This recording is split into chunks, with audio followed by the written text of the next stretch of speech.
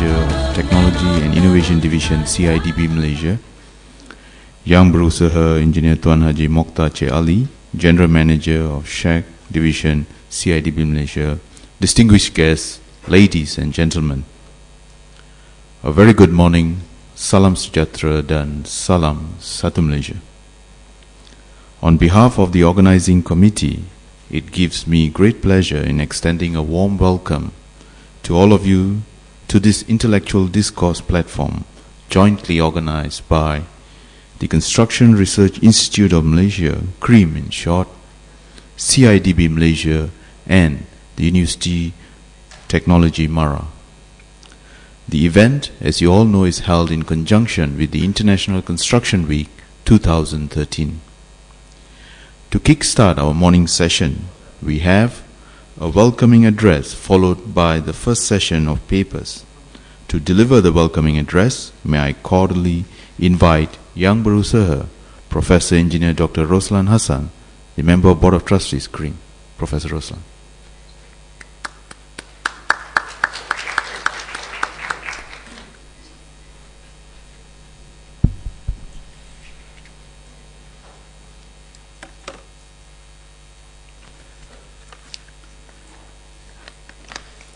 Terima kasih pengerusi majlis.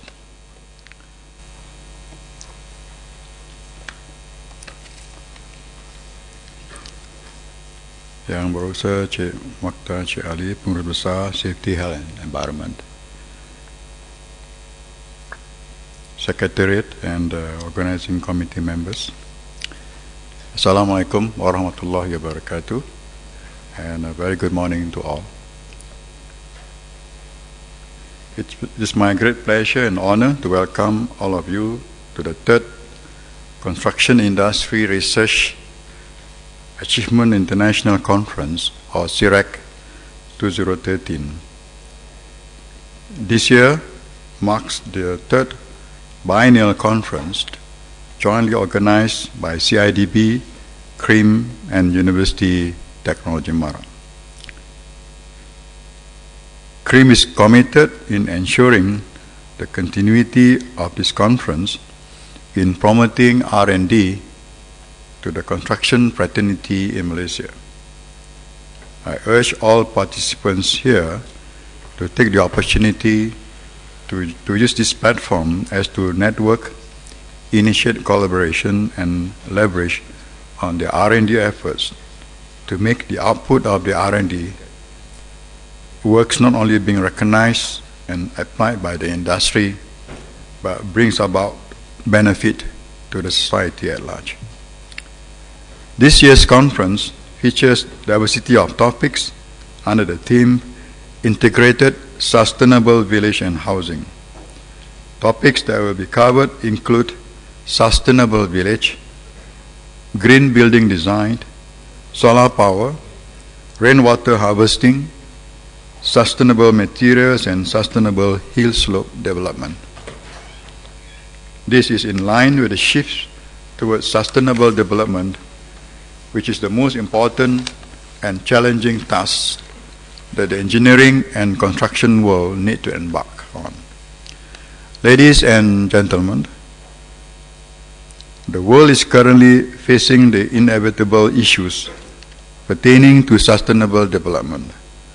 Environmental impacts stem from problems caused by climate change, energy issues, overpopulation, to name a few, requires a holistic approach coupled with strong collaborative efforts from multiple resources to provide creative solutions urgently.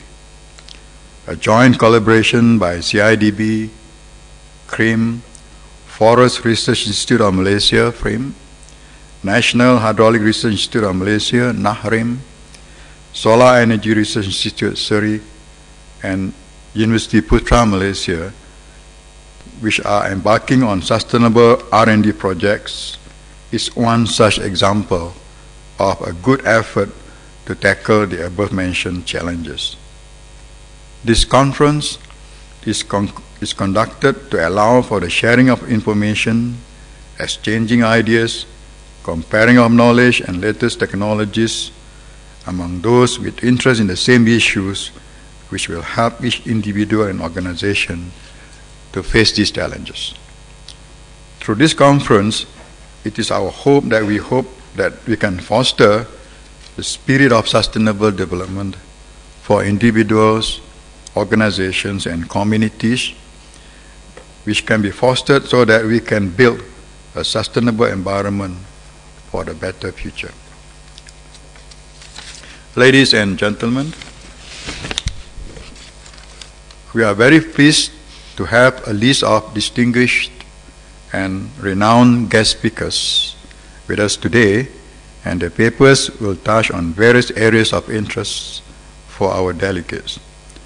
The two parallel discussion sessions tomorrow will be focusing on sustainable village and affordable house and sustainable hill slope development policies. It will discuss various areas of interest such as zero energy house, rainwater harvesting, solar panel, current policy on hill slopes development management, and other related topics. I wish to express our sincere gratitude to our invited speakers for taking time off from their busy schedule to be with us today and tomorrow, a testimony of their commitment to the development of knowledge. I would also like to take this opportunity to thank all those who have contributed to the success of this international conference. Without their unwavering commitment, untiring efforts, and staunch support, this conference would not have been realized. Your presence will help us benchmark our knowledge on the global platform. It will not be complete if I do not register my utmost appreciation to our partners, CIDB and UITM, for all the hard work put in. Finally, my gratitude goes to all of you for participating in this conference. I hope this conference will fulfill your quest for more knowledge. Let us make this conference a fruitful and enjoyable one that enhances our knowledge and develop permanent bonds. Let us begin here today the process of nurturing global partnership in building the knowledge for the future. Once again, thank you and welcome.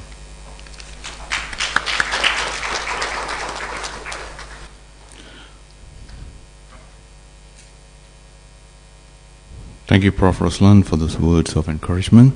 Moving on, to begin the morning session of paper presentation, we have with us Engineer Mokhtar Ali, the session moderator for this morning. Can I request Engineer Mokhtar on stage to start the session? As he takes the stage, just a bit of background on Engineer Mokhtar Ali. He is the General Manager of Safety, Health, Environment and Quality Division at CIDB Malaysia. Graduated in 82 with the Bachelor's Engineering from UPM. He holds a Master in Engineering Construction from UTM. He is also a Certified Project Management Professional PMP. He has been in industry since 1982 till present and has held various positions in CIDB as well as other organizations. He is a member of the BEM as well as a corporate member of IEM. With that short but interesting introduction, the floor is yours, Engineer Mokhtar.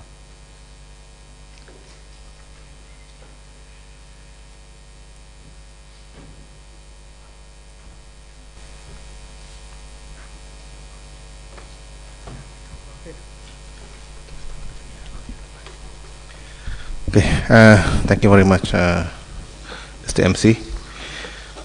Assalamualaikum and a very good morning. Okay, ladies and gentlemen, we will start our first presentation this morning with the first speaker. Before that, allow me to shortly introduce our distinguished speaker for the first session. His name is Engineer Dr. Gue See Sew, graduated from 3 universities, diploma in civil engineering from UTM, first class degree from University of Strathclyde in UK, and he obtained his doctorate from Oxford University with a Cord Foundation scholarship. Later, he pursued his honorary doctorate in science in the year 2006 from University, again from CIRAIC, Glasgow, Scotland. He is now MD for G&P Geotechnics Sdn, and the Chief CEO of G&P Professionals Sdn. And he has been very active in participating various committees. He is he is one of the committee members for the Highland Towers, collapse of the Highland Towers. And he is also currently the panel of, one of the advisory panel for Hillsite development in Penang. And he is the current representative of the World Federation of Engineering Organization, WFEO, to the International Consortium on Landslides, and currently, very recently, he is the chairman of the Expert Standing Committee on Slope Safety for CIDB, because of many slope, this landslide, all this thing. So CIDB have formed a high-level expert committee, which is chaired by Dr. Gue.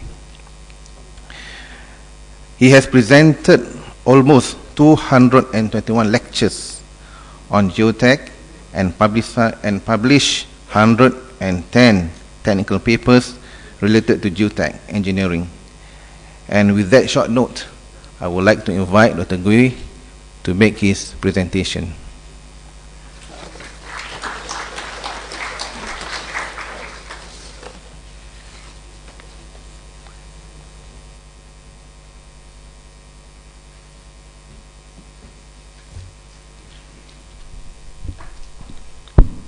Thank you for the kind introductions. Very good morning to all of you. Well, you may not see the paper in your bag simply because I was given very short notice to be a speaker of this conference. But you get the PowerPoint. So the PowerPoint, you can have it. If you don't get it, let me know. You can actually download it from our website. Right, can I have the PowerPoint?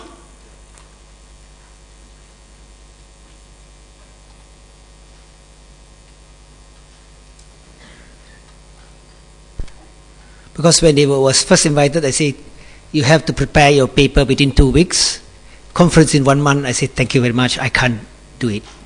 Because I have to steal time for my job to prepare the paper. But finally, he said, no, you don't have to prepare a paper, you just give a presentation. Okay, now, if you look at here, that this is the title, Some Lesson Learned. Next one. So this is the content what I'm going to talk about. Major landslide, to show you some of the major landslide. Why are they? The causes. So this is causes of a groups of landslide, about 50 of them. So give you the causes of landslides and some lessons learned from there. And the topic of today, we are talking about the way forward, how to, ensure sustainability in hillside development. So that are the 4 main things that I'm proposing. Cluster development, centralized body to help the local authority. We have 146 local authority, and improve guidelines. There are some guidelines never talk about safety, talk about rules, talk about policy. Here, there is a guideline I'm going to introduce to you. They talk very specifically on safety improvement. And what about the old? I use the word old slopes rather than existing slope, because some of the existing slopes are up to the current standards. But there are many old slopes, question marks. So that's the area that we want to take notice of and then take actions. Now let's look at some of the major landslides on residential, commercial developments. So there are 2 big groups. One is the residential and commercial. The other one's for highway. They're different. Why they are different? Because nobody can see them up in the jungle. Whereas the residential one, you see them every day. So those, you have a lot of people monitoring the slope. So there's big difference. Let's look at some of the major landslides. Okay, this is the very first one that actually not that shake, the very few landslide. You can the hillside development, Taman Melawati. Next one. There are quite a lot of developments about maybe more than 2 decades away, 3 decades now. Next one. This is the one that shocked us. 48 deaths, Highland Tower.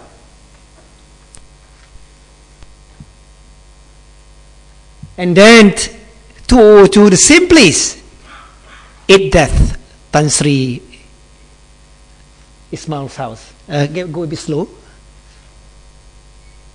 8 deaths.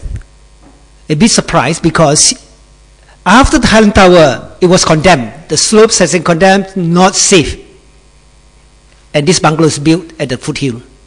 And of course, the slopes that we have condemned in the investigation, the Highland Tower came down and buried 8 persons. Next. Well, I want to show you some. It looks one berm, less than 6 meters. It failed. Why? Because it's too steep. Very straightforward. 45 degrees. So when you see 45 degrees soil slope, not rock slope, soil slope, it can be dangerous. Next. Look at this one. Kampung Pasir, 206. Next. 4 deaths.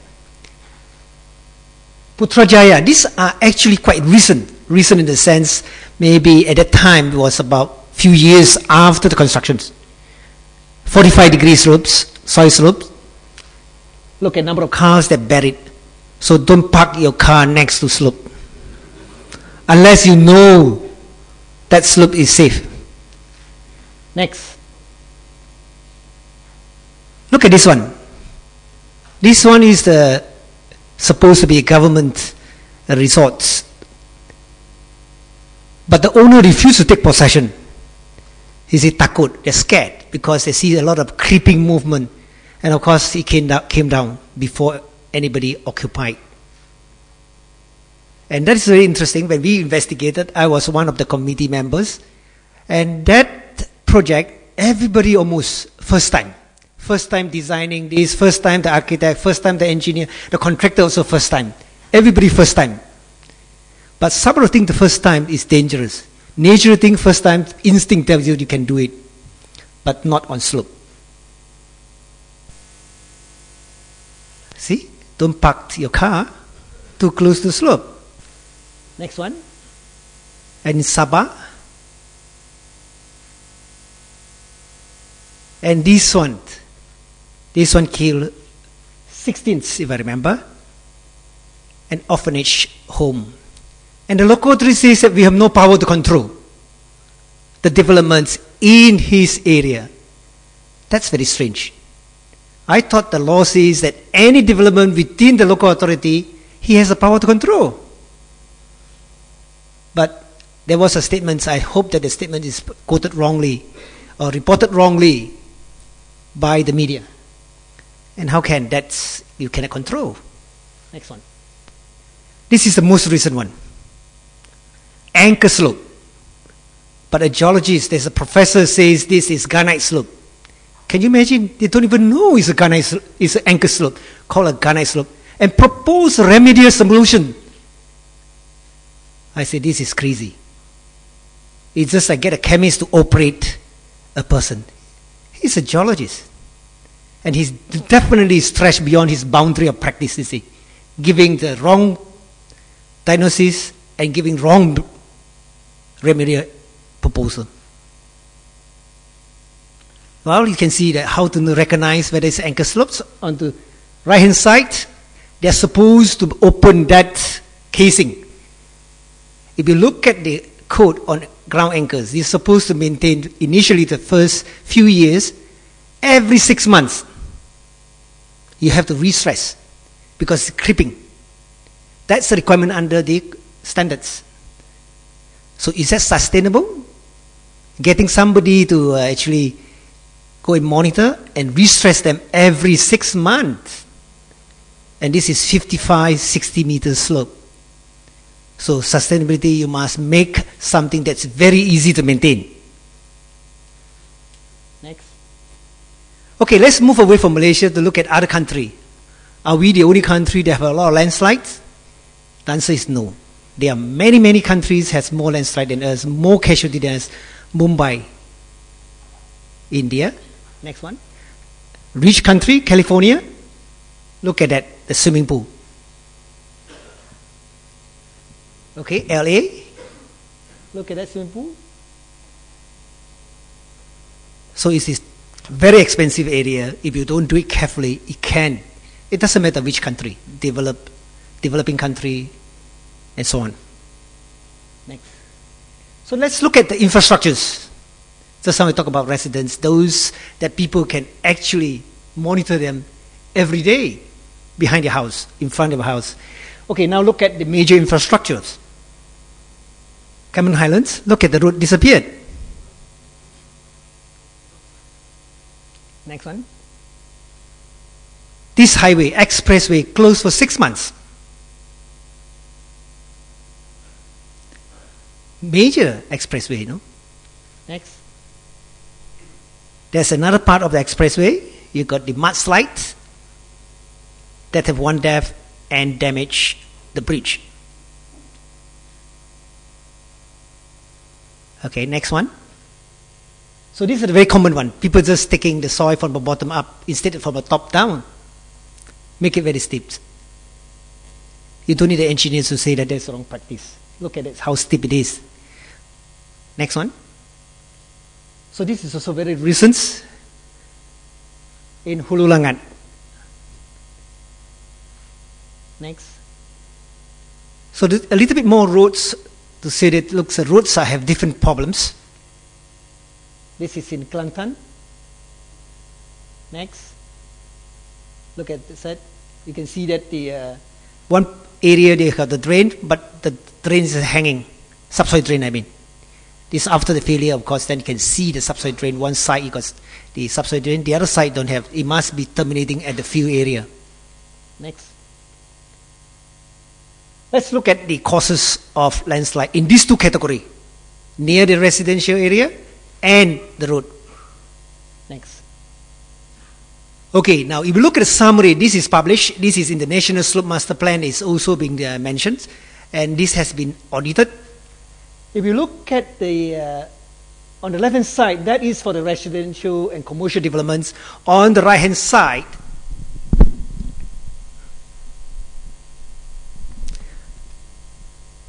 look at the design error for the residential commercial, 60%. Frankly speaking, a lot of them no design. So they categorize, they should have done the design, prescriptive design. Very little soil investigation, sometimes investigation done, but never used, because there is no parameters. They have boreholes, but no strength parameters, no water tables, and so on. Okay, the second category, if you look carefully, if you look the constructions error, I want you to look at the maintenance. If you look at the maintenance, the color is actually 6% for the residential, the maintenance part, simply because the residents monitor them. And the contractor quite happy. They say, mine is only 6%. But if you look at a category that both design and construction, that is another 20%. So now I want you to compare with the second category of the failure, that is for roads and highway. And the statistics are so close to 50 of them. Design 34%, as against 60%. Okay, not too happy, the contractors are careful. The construction part, you have 18%. The maintenance is 29%, much, much higher than the residential one. Simply because right in the jungle, the highway, nobody can see. The toe of the slopes, midway the slopes, has been eroded. But nobody, the grass cutter, yes, probably cut at the top, bottom they didn't cut. So this is the major difference between these two classes. They're different. The maintenance part for the highway one is very high. Next. Maintenance, a simple maintenance like this, it can cause a spilling of water when it rains. Next. Look at these activities. When you talk about others, the activities, people could be loading on the top of the slope or cutting. Next. Okay, let's sum up the causes of failure. When you talk about design, they are prescriptive design, meaning to say they don't do detailed design. Why? Sometimes they don't have the parameters. They got the boreholes, but no data. Okay? And simply because they lack of understanding. Or they have one design for 10 kilometer, 20 kilometer of roads, for instance. But the materials are different. The properties are different. How can you have one design for all? Constructions, the quality control by the contractors. Yes. But aren't they, the people ask, the consultant is supposed to supervise the work. What happened to the consultant? So down, you see, the people are more legalistic. They want to sue the contractor. They want to sue the engineer as well. You see, under the law, you're supposed to supervise. How come you allow poor quality? How come you simply say, somebody says that they're dumping? How can you allow dumping? And we are involved with the expert witness in 2 court cases related to compaction. Cracks, failure due to compaction. See, I'm going to first sue the contractor because they didn't do a proper compaction. Then you say, okay, what about developer? Their agent. Contractors are their agents, the consultants, they are consultants. They're going to sue the consultant as well. What happened to the developer? Because most of the project, the developers, after the project, they close down. They set up a subsidiary of the company. And probably they escape. Unless some of the developer you're still using the parent company to set up a development company for that project. Communications, the lack of communications between the people supervising, working, and the office. Meaning to say that the designer, the people supervising the work, don't communicate enough with the designer. Because there are a lot of assumptions during the design, but in construction it could be different. But there was no alert of differences between the people at the site and the design office. But obviously the design office, the supervising team says, well, the designer should have briefed me what are the assumptions. You say, I don't know what are the assumptions. Okay, site supervision, we mentioned that in the law specifies very clearly, you design, you must supervise. Unless, of course, you get exempted. Somebody else taking over your job. Now, let's look at some more examples specifically to the roads. Next. Lesson learned. Okay, do you want to build roads on the area that can see a lot of failures? Yes, engineering-wise, you can. There's nothing to stop you. But do you want to do that? More costly in terms of investigation, more costly in terms of constructions, and more costly in maintenance. That's not sustainable. It can. No problem. You go to Hong Kong, just look at the houses up in the slope. But if you have a choice, you can spend less money in the capital cost and maintenance. Wouldn't it be better? Now, let's look at here. You can see that abuse, I mentioned about, abuse of the prescriptive design. Meaning to say, they just say cut 1:1. That's, you can do that 20 years ago. You probably escape. Fill 1:1.5 or 1:2. You look at the right hand side. Clearly, why they said there is a difference? Because it failed. Then make it gentle on the right hand side. On the left hand side is steeper slope. It failed on the left hand side. So it has to design based on the property of the material.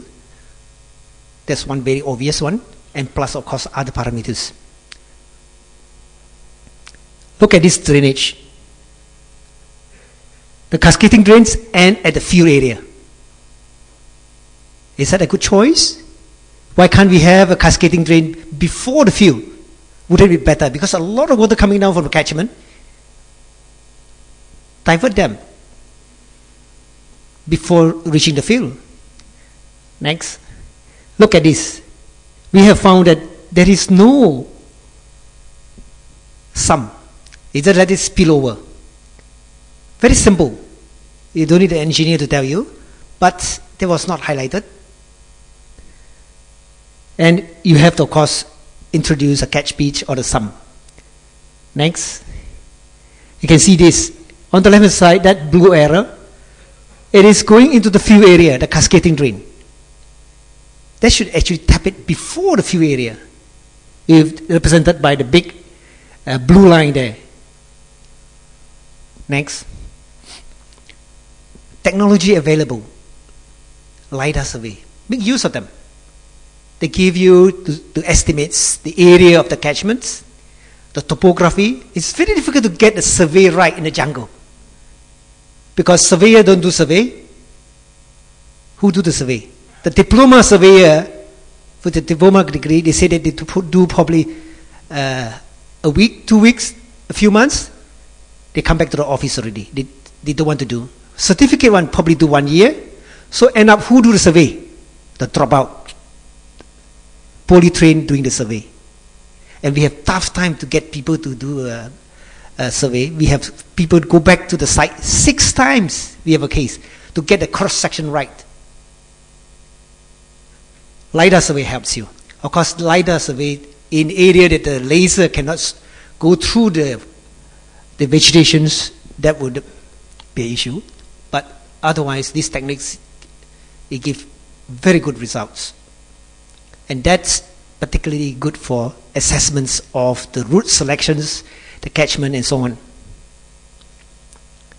And here to say that, look, it can actually helps the hydrologists to estimate the amount of water coming down. It's like, this is very friendly, cascading drain coming down for people to inspect and maintain. Now let's look at the way forward. How do we solve these problems? So my suggestion is cluster development. What I mean is clustered. Instead of cutting the whole hill, maybe the plain area.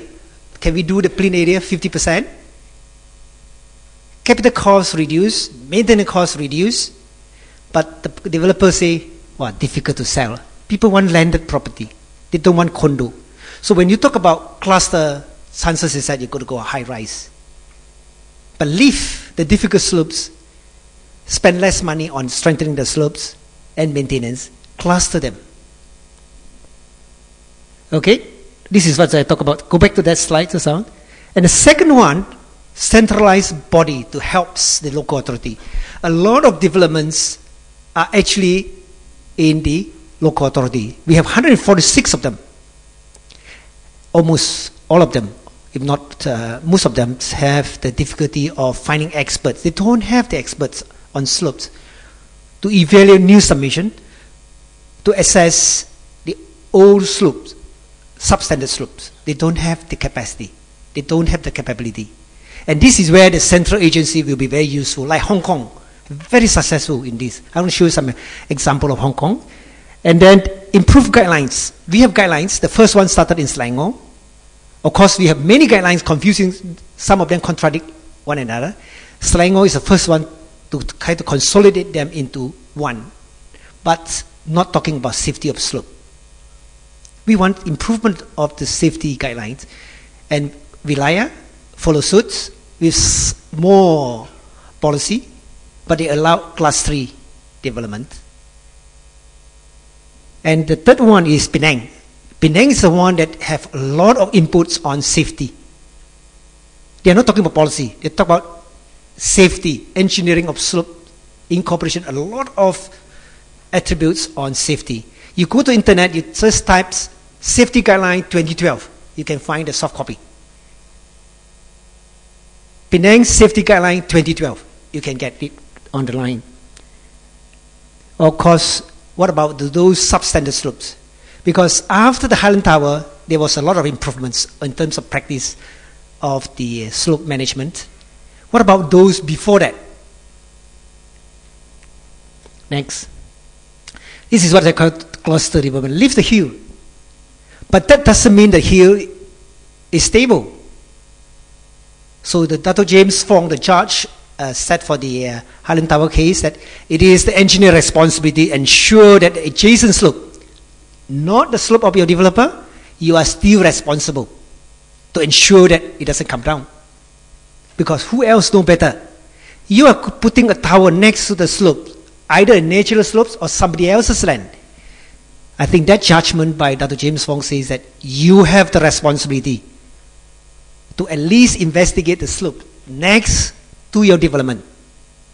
Who else is more need to do that? You.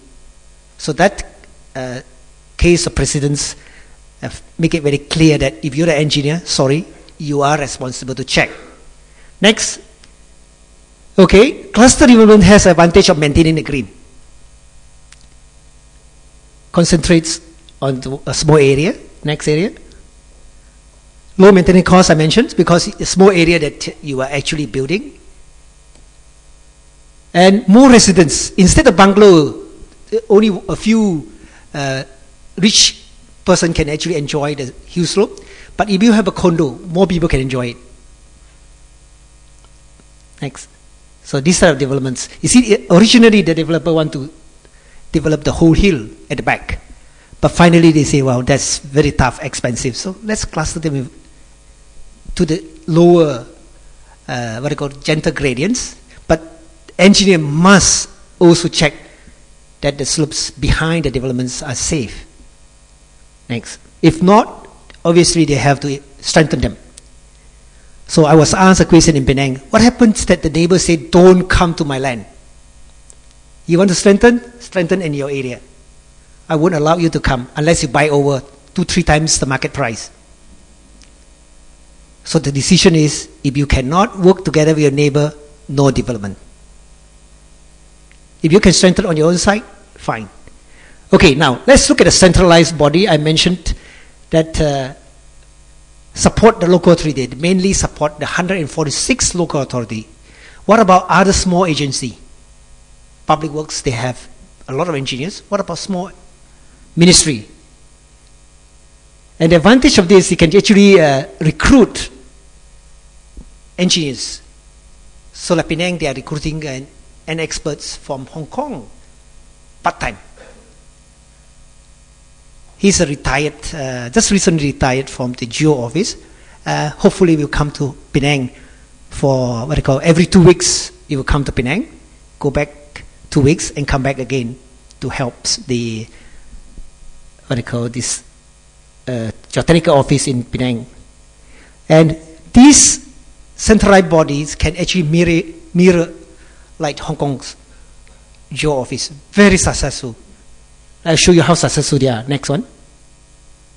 So the advantage, efficient use of human resources, enhance the capacity and capability of slope management, and there is a multiplying effect of improving local practice. They can do R&D, and this is the topic of, or the theme of this conference, allow R&D in a very structured manner. Next. So let's look at some Hong Kong experience.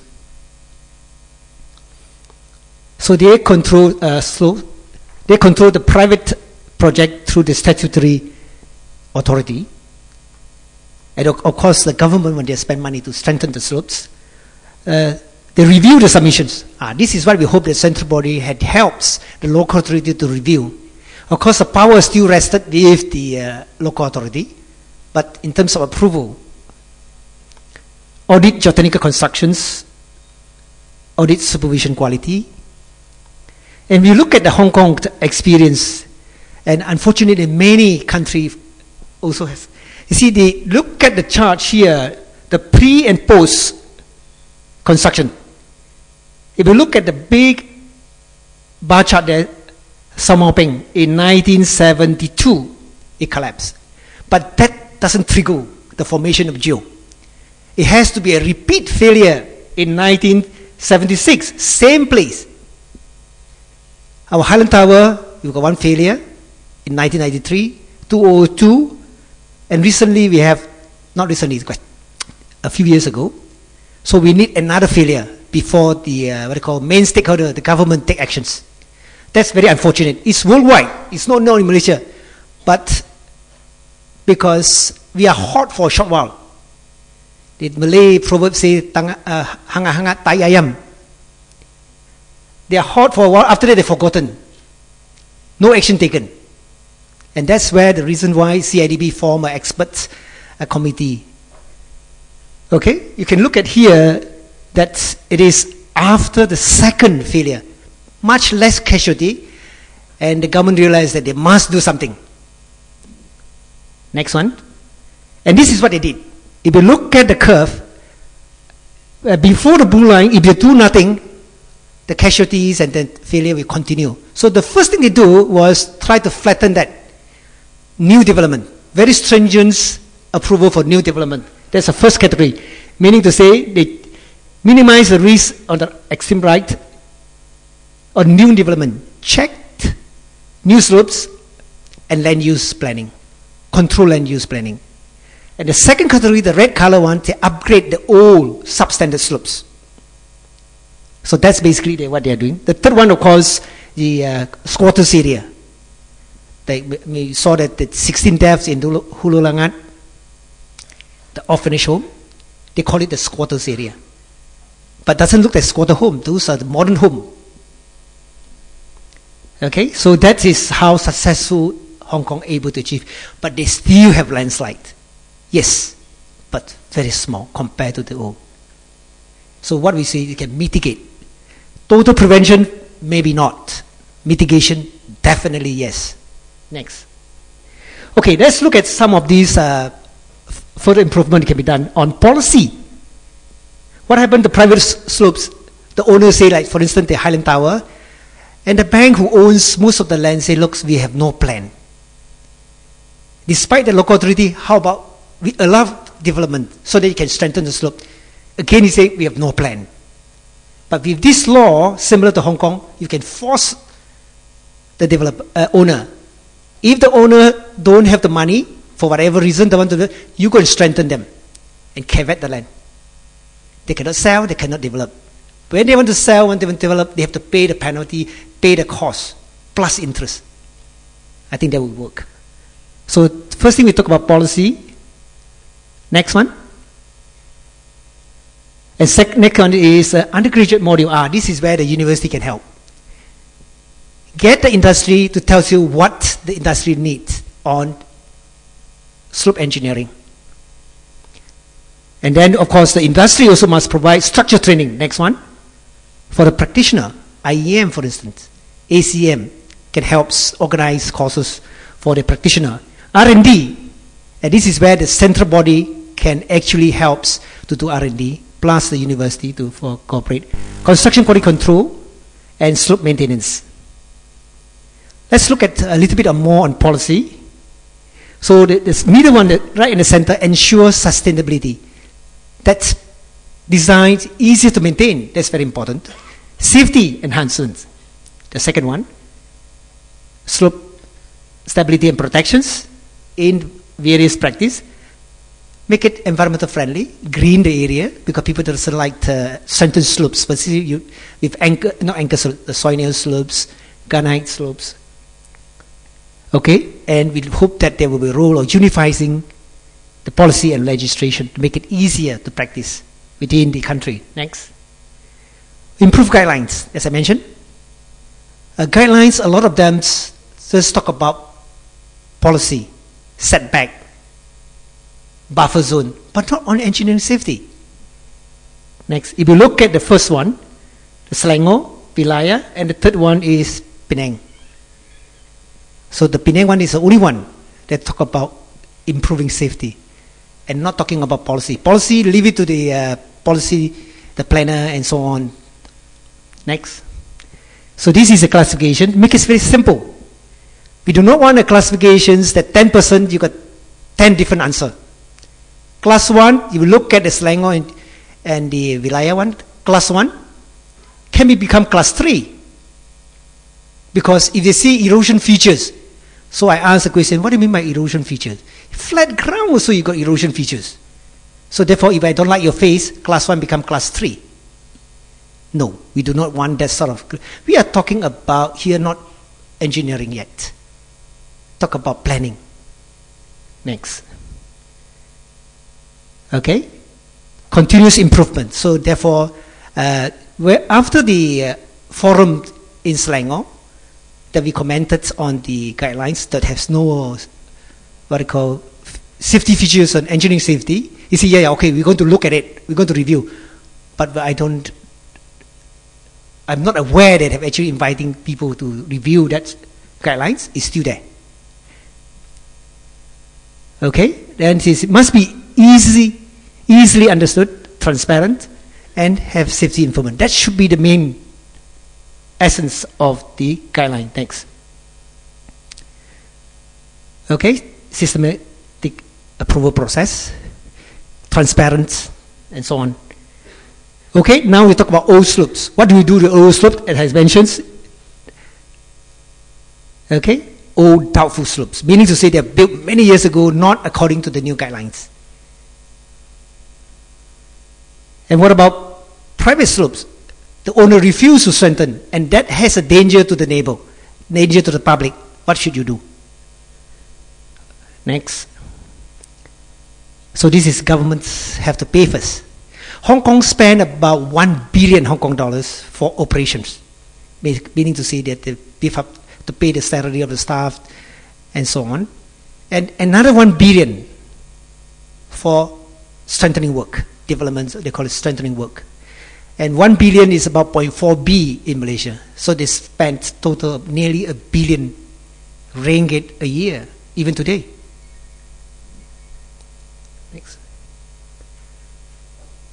So they registered the new slopes and old slopes, monitor them. And this is what the dangerous hillside order, even to the private owner, say, look, your slope. But before they issue a danger hillside order, they actually carry out investigation. You can challenge them, fine. But they give you the evidence that your slopes is not stable and endangering public, and they demand you to strengthen. Okay, drainage order for leaking services on slope and so on. Next. And maintenance, of course. So in conclusions, cluster developments. And of course, the developer, don't worry about, they cannot sell, they are very creative. They can find a way if you impose the cluster developments. So we have to do it at this stage, public encouragement rather than imposing. Set up the centralized body to support all parties, particularly the local authority, and simplify hillside developments. Make it simple that people interpret consistently. Thank you. Okay. Right. Thank you very much, Doctor. Even though I think Doctor received quite a relatively short notice, but you have a lot to share with us. Very interesting. You can come over and sit beside me. Okay. I think we have about slightly about 10 minutes for us to allow for the participants to ask for any further clarification from our presenter. So with that, I would like to open to the members of the floor. If you have any questions or any comment to what has been presented by our presenter. Okay. Any questions?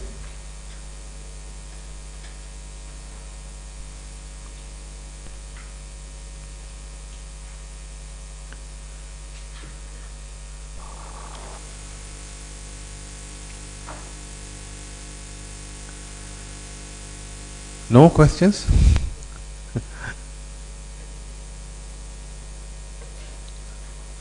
Yes, please.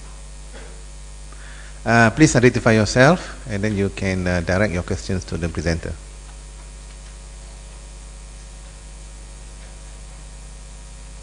Hello, good morning. I'm Omar from FRIM. This is regarding the presentation, which I find it very intriguing, interesting. One question regarding your recommendation that the development shall be clusterized, to cluster the whole development into one place. I find it a bit difficult to understand, because when you cluster the whole thing, are you not stressing the same ground further by putting more load?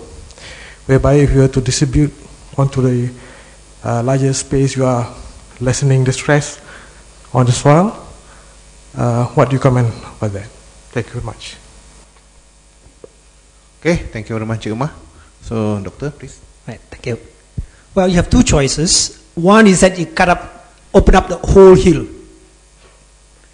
class 2, class 3. Therefore, you're going to spend a lot of money to strengthen the slope, right? Then you have a lot of area to maintain. Because everywhere you have the building, the height is considered very high risk, bungalows for particular, or link houses.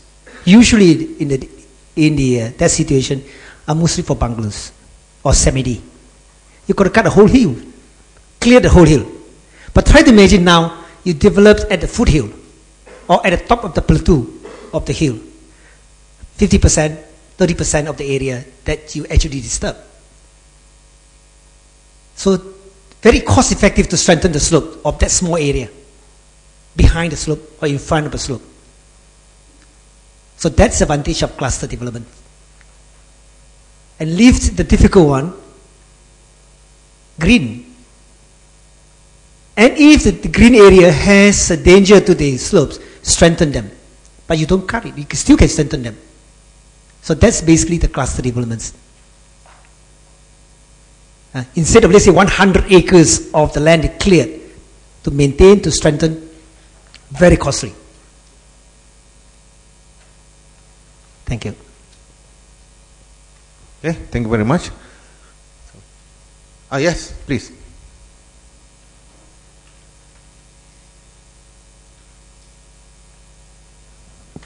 Good morning. I'm Razali from Perbadanan Putrajaya. I would like to share my experience from your presentation. First of all, when you say the causes of failures, because for residential, 60% is design error.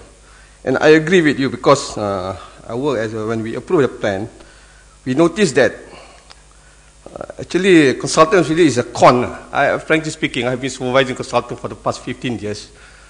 Their work is not up to standard, especially when it comes to earth retaining structure. It was not carried out by a qualified geotechnical engineer. So basically, I'm also a geotechnical engineer. So when I check through the drawings, they just let the young graduates do the design with a standard template.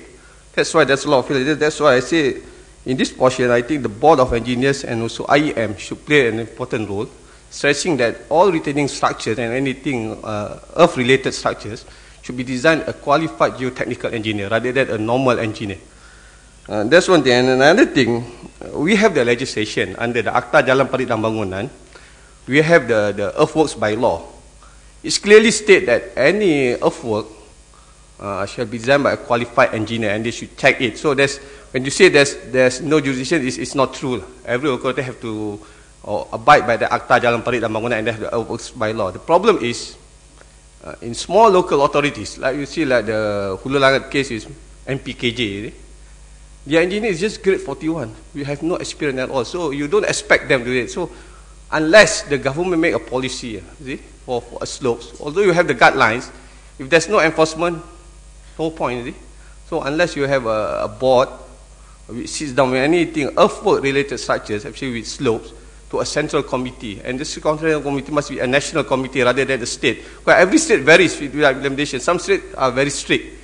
Some states are very loose in implementation, unless you have that body. Maybe CIDB can do it like what they did now for the registration of the contractors, really. So they can do it for all this slope. That's my point. Yes, thank you. Okay, thank you very much, Cik Razali. So you are touching on the competency of the designers, the slope designer, so-called. Okay, Doctor, you will respond. One word to add on to your comment, mismatch.